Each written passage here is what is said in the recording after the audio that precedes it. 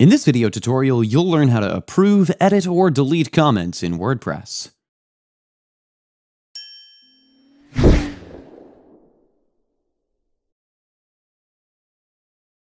Approving or moderating comments will allow you to maintain the quality of discussion on your website. By reviewing comments before they're published, you can ensure that they adhere to your site's guidelines and standards. As you can see, this is my WordPress website, and you can see the comments section here.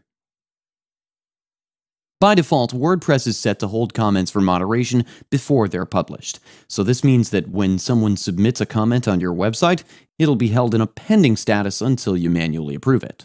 However, you can change this default behavior in the WordPress settings. Let's see how you can approve comments. Moving back, log into your WordPress admin dashboard. Go to Comments. You can see two comments over here. One is yet to be approved. You can edit the comments and delete or approve these from here. You can even mark it as spam. To delete it, simply click on Trash. Now, it'll remain in the trash for a specific period. In case you want to delete it permanently, you can do that from here. You can even restore it if needed. Now, moving back, in case you want to approve the comment, you can do that from here. You can edit the comment from here. You can edit the name, the email, the comment, etc. And once everything's in place, click on the Update button. Now let's click on Approve. And we'll move to the front end and check the changes.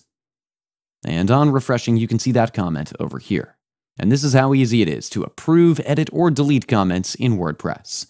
Before you leave, you can also learn how to change page titles in WordPress when using Elementor.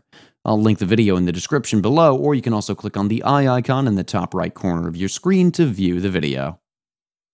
That's it for today's video. If you have any questions or comments, please leave them in the comments section below. And if you like this video, please click on the like button.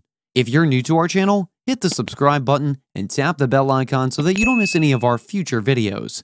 Thanks for watching. We'll see you with the next one.